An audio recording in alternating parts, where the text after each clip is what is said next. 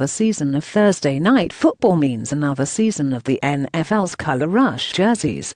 NFL teams will wear color-blocked uniforms when playing in midweek contests, starting with the Houston Texans and Cincinnati Bengals this week.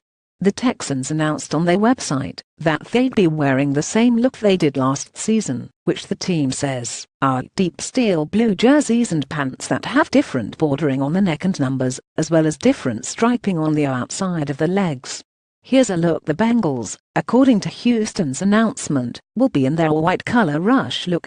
That seems to point toward the team also wearing the same jerseys as they did last season.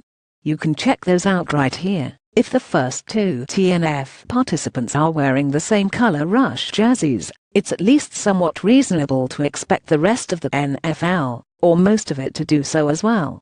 Here's a look at all 32 color rush jerseys from the 2016 season. Washington proposed a rule change eliminating these jerseys because the team is not big on the mustard yellow look.